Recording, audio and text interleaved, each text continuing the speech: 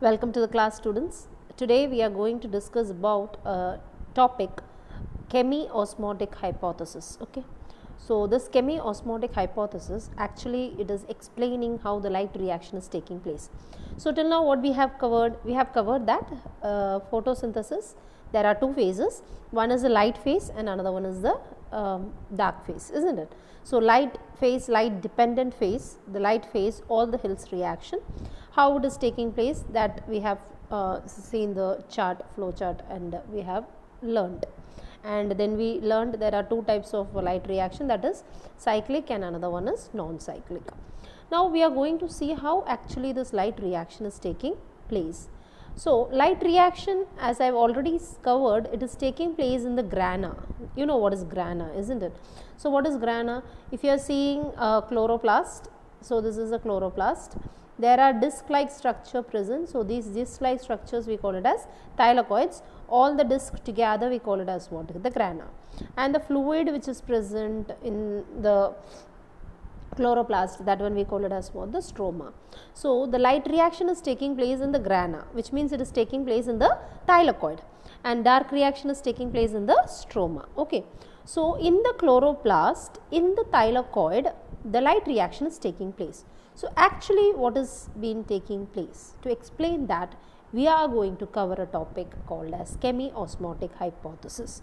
So in chemiosmotic hypothesis, we have to see what and all is required for this process, chemiosmosis. Okay. So number one is your thylakoid membrane. Number two is a proton pump. Means the proton, that is the positively charged particles, has to be pumped. The hydrogen ions has to be pumped. Hydrogen ions, you know, H plus. So positively charged particle H plus has to be pumped. Okay.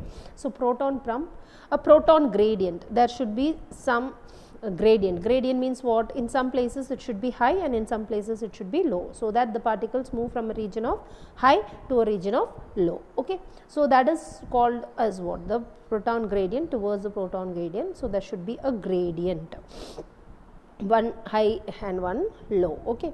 And another one important thing what has been present is that ATP synthetase enzyme should also be present for this reaction to take place, because you know what is the main aim of the light reaction.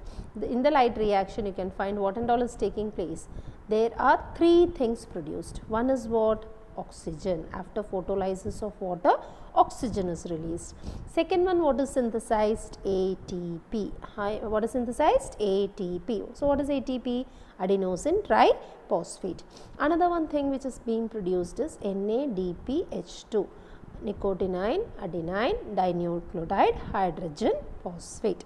So these are the things which are produced during which phase?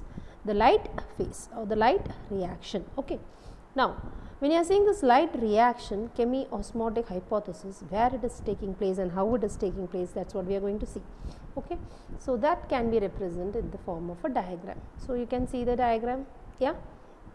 Listen very carefully. Chemiosmotic hypothesis. This is, so you can find this membrane, isn't it? So this is an outer membrane and this one is the outer membrane. This is a thylakoid. This is one single thylakoid. So if you are taking a chloroplast, there are many thylakoids present, and all the thylakoids together we call it as grana. This is one single thylakoid. So this one is what? One single thylakoid. Only one I have taken and I have drawn. Okay. So when you are seeing this thylakoid is having two membranes. One is the outer membrane. Okay, the one which is out is the outer membrane, and one which is in, we call it as what? The inner membrane. So there is an outer membrane of thylakoid and the inner membrane of thylakoid. Thereafter you can find inside. Okay, so this part. Okay, so this is the cavity. That cavity we call it as lumen of thylakoid. What do we call? Lumen. Okay, so lumen is the cavity of the thylakoid, and this thylakoid, actually in the chloroplast, this thylakoid, where it is present in the stroma, the cavity, the whole cavity in the chloroplast we call it as what? The stroma. So this is stroma. So this dot blue dots you can find, right? So what is that? That is stroma. So the diagram, I think it is clear. You are having a chloroplast. in that chloroplast the thylakoid. This one thylakoid I have taken and I have drawn over here. Okay. So, when you are seeing the thylakoid contains an outer membrane, an inner membrane and a cavity lumen, and this thylakoid in the chloroplast where it is present in the stroma, the cavity. This is the dots, blue dots is the stroma. Is that clear? Now listen carefully. On the inner membrane of the thylakoid, there is a complex present. Somewhere in the inner membrane of the thylakoid, there is a complex present. What is that complex? That is some particles, some chemical substance which is helping in photolysis of water. Photolysis of water, you know, water is splitting up into oxygen, isn't it? So, water, when sunlight falls on water, it splits up into oxygen, thereafter hydrogen ions and electrons, isn't it? So, that is what is taking place when the light is falling on the water. That process we call it as what? Photolysis of water. So, for this photolysis of water, there is a complex present which is present inside the thylakoid membrane, inner thylakoid membrane. Okay. So, that complex helps in this process, splitting of water. Okay. Now, one more thing what we have already learnt is that when you are seeing this light reaction, there are in non-cyclic two photosystem involved, isn't it? Cyclic only one is it. Now, non-cyclic or cyclic photosystems are involved. There is a, where this photosystem is present, you can find this is photosystem 2. Which one is photosystem 2? This is photosystem 2 and this one is photosystem 1. So, actually what is happening in light reaction, you know that photosystem 1 is present and another one is photosystem 2.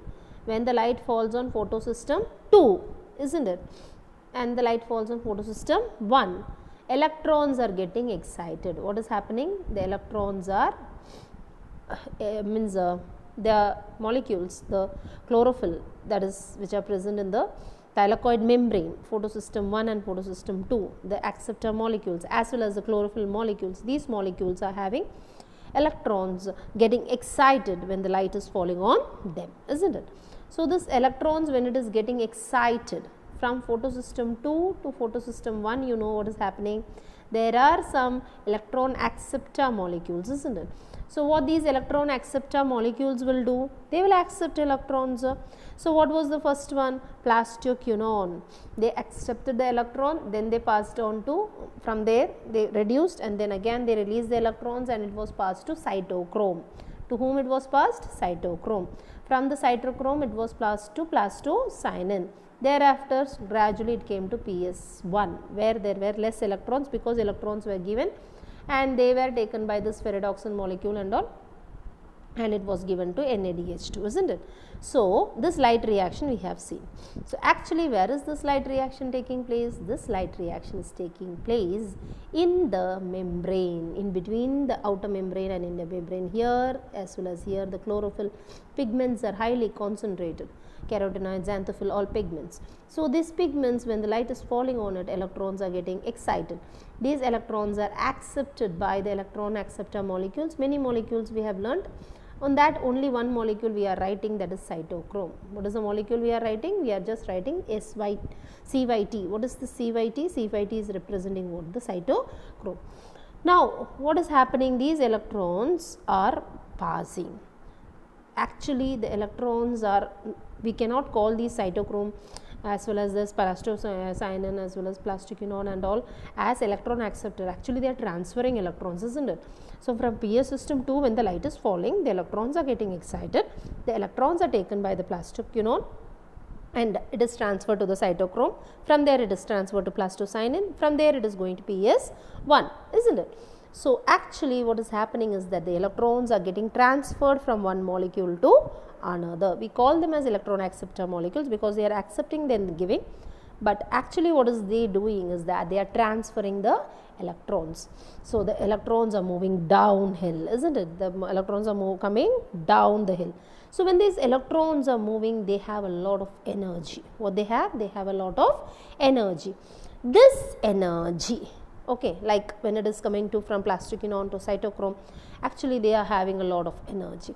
This energy is used in pumping the hydrogen which is present in the stroma into the lumen. So, who is coming inside now? Hydrogen which is present in the stroma, it is coming inside the lumen. How it is coming? By using the energy which is being transferred by these electron acceptor molecules or electron transferring molecules. When they are transferring the electrons from one to another, they are radiating energy. That energy is used in pumping, a proton pump. This one we call it as what? The proton pump. Pumping the hydrogen ion, H plus ions, protons you know plus. So, proton ions from the stroma into the lumen. Okay. So, this is called as what? The proton pump. So, electron transport chain, electron transport means from blastoquinone to cytochrome, cytochrome to plastocyanin, plastocyanin to photosystem 1. Like that, when the electrons are getting transferred, they have energy. That energy is used in pumping the electrons, pumping the hydrogen which are present outside into the lumen. So, when this hydrogen is getting pumped into the lumen, the concentration of hydrogen in the lumen is becoming higher. Okay. So, this one is clear. Now, listen carefully. One more thing, how again one more factor is responsible for increasing hydrogen proton gradient, okay, creating proton gradient. What is that? Listen.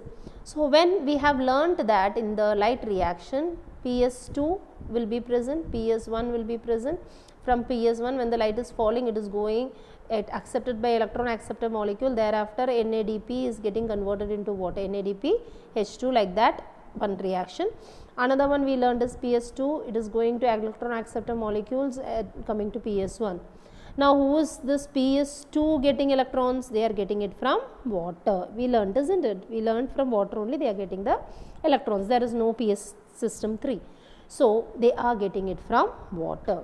Now, here in the process how it is taking place, you know, when the sunlight is falling on water, the water is, there is a complex, isn't it? Complex for photolysis of water. The water is splitting up into what? Hydrogen, oxygen and electrons. This electron is transferred to whom? This PS system 2, and the PS system 2 is coming to its normal state. Okay. From the excited state they are coming to the normal state.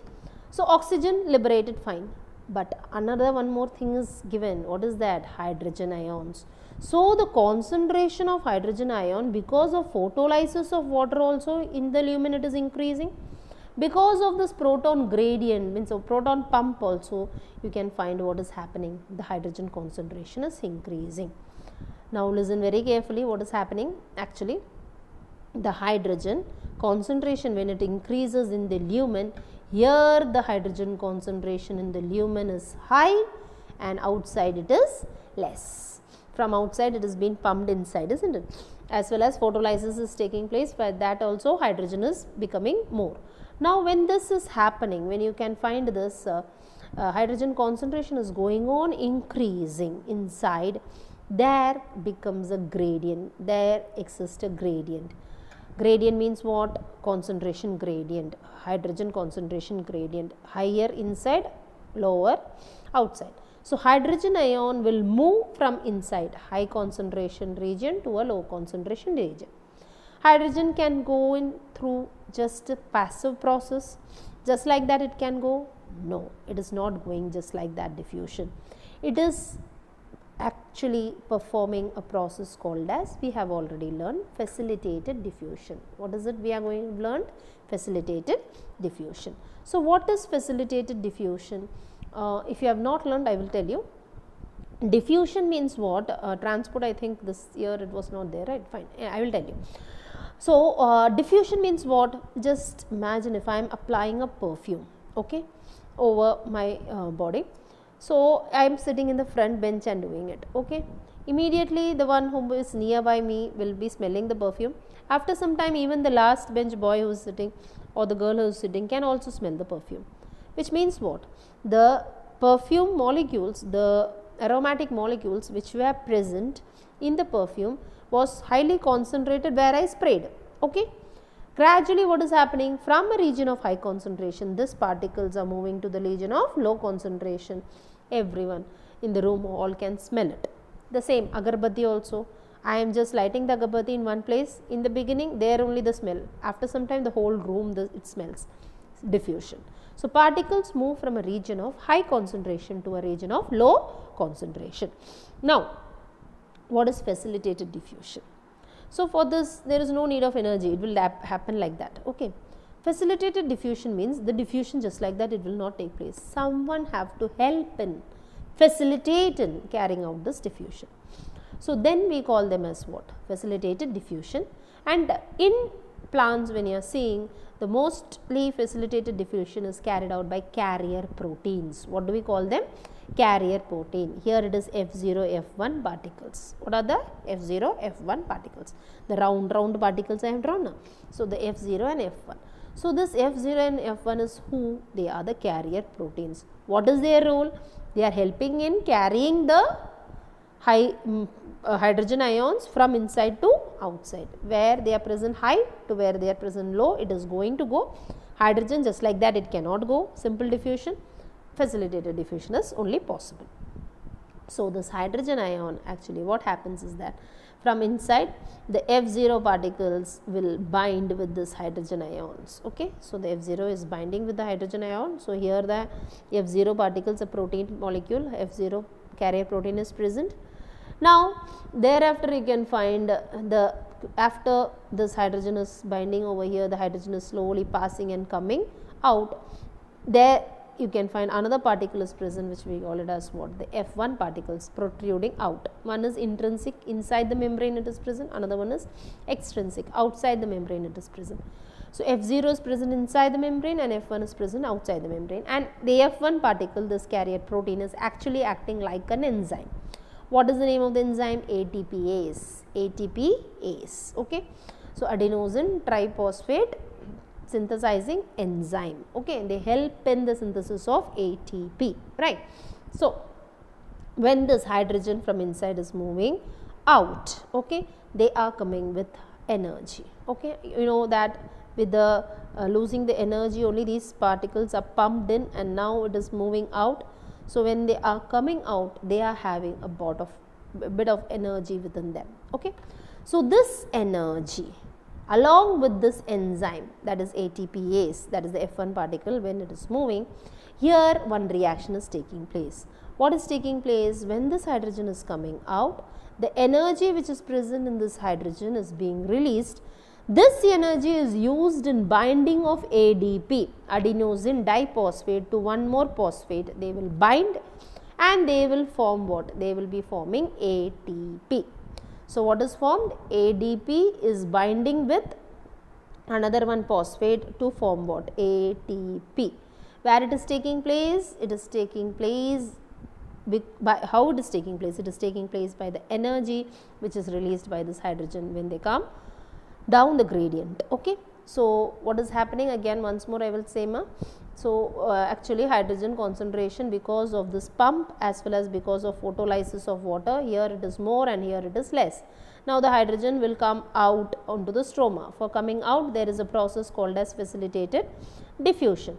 So F0 particles, F1 particles will try to help in that diffusion, and the hydrogen is moving out. They are coming with a lot of energy. This energy is used in binding of ADP to P inorganic phosphate to form what? They are forming ATP, and the hydrogen is coming out. Okay, just like that, from inside it has come out now. Now listen carefully. So we have discussed mostly. So light was falling, electrons were excited, electrons were moving, the electrons were having energy. So which helped, that energy helped in pumping what? Hydrogen from outside to inside. So here electron was less, photolysis of water has taken place, and what has given? Electrons was given over here. Now this electrons has gone, this electrons will be taken by whom? Another one enzyme is present here on the outer membrane, I told you, NADP reductase. That will take help in the formation of what? NADP to NADPH2, isn't it? So through electron transport chain it is moving, and it is accepted by final electron acceptor molecule NADP, which is getting converted into NADPH2 in the presence of an enzyme called as what? NADP reductase. Now this H2, from where it is coming? Actually there are many H2.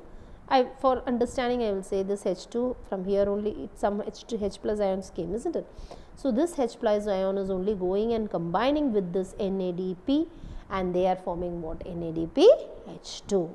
So like that, in the chemiosmotic hypothesis, whole light reaction is explained, isn't it?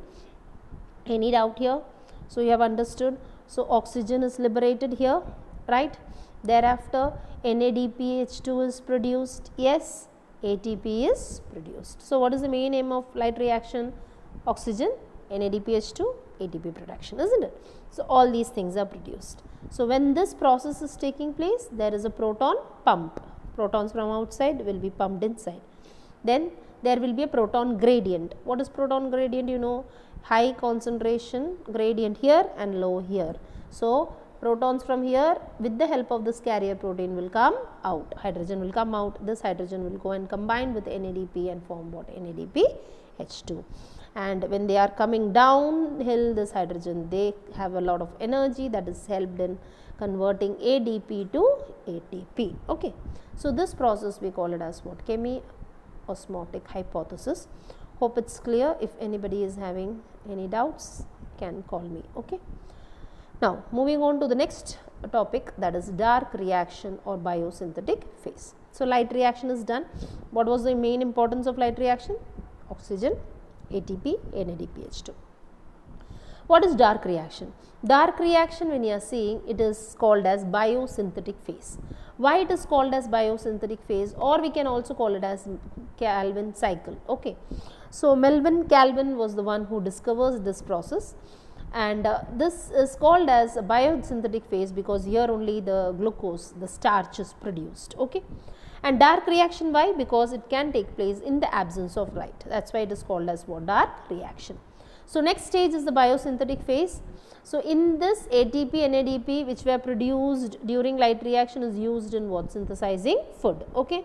This is also called as dark phase because light is not dependent. So it is independent of light.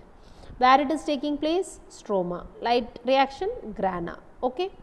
Some plants, when you are seeing the biosynthetic phase, when it is taking place, it is forming a 3-carbon compound in the beginning. Okay. So if it is forming a 3-carbon compound, then we call them as C3 cycle. What do we call them? C3 cycle. If it is forming this carbon, when it is fixed, and the first stable compound which is formed is a 4-carbon compound, then we will be naming it as what? C4 cycle or C4 pathway. So biosynthetic phase are of two types. It can be C3, it can be C4. C3, we use the term what? The dark reaction. Okay. C4 cycle is also there, that we will be discussing. Okay. Now we are going to see the Calvin cycle, the biosynthetic phase, the dark reaction or the C3 cycle. So C3 cycle, biosynthetic phase, Calvin cycle, dark reaction, all are one and the same. Okay. Now listen students carefully.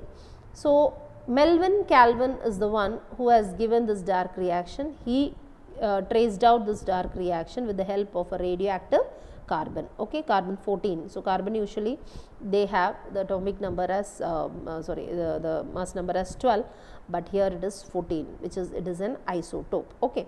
Now when you are seeing this carbon, Melvin Calvin, when he was giving this cycle, he said that there is a primary acceptor molecule which is present, that one is accepting carbon dioxide, and that molecule is ribulose bisphosphate. Who is that? Ribulose bisphosphate. Okay. So RUBP, ribulose bisphosphate, is the primary acceptor molecule which is accepting the carbon dioxide. So in this Calvin cycle there are 3 phases. How many phases are there? 3 phases. What are the 3 phases? One is carboxylation, second one is reduction, and third one is regeneration. Listen carefully. Calvin cycle, C3 cycle. Okay. Who discovered? Melvin Calvin. What did he say? He said that the primary acceptor, carbon dioxide, is accepted by a 5-carbon compound called as what? Ribulose bisphosphate, RUBP, and they are forming a stable 3-carbon compound. So 3 phases are there in Calvin cycle. What are they? One is your carboxylation, second one is your reduction, and the third one is your regeneration. Okay.